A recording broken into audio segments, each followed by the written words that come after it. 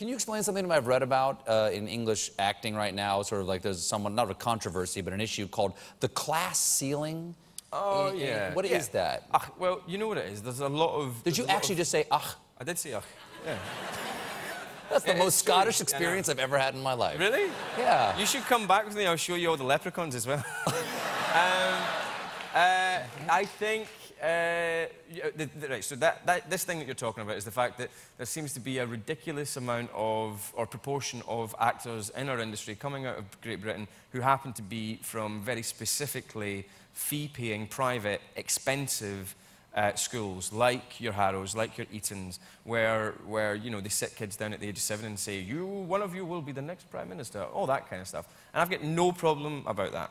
I love those actors, and some of those actors are very, very good friends of mine, and really I don't think it matters if all the actors are posh guys. Doesn't matter.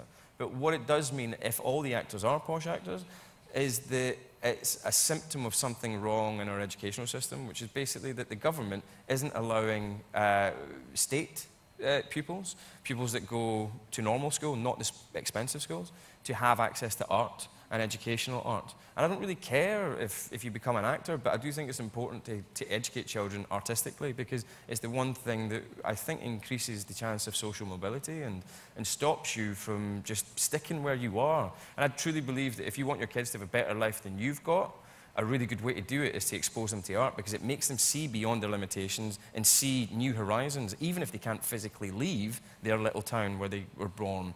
And I don't know, I think it's a system of control to keep people where they are, to cut funding of the arts, in education specifically. But posh actors coming out of every hole, I don't care. That sounds like a really English orgy, doesn't it? Posh actors coming out of every hole.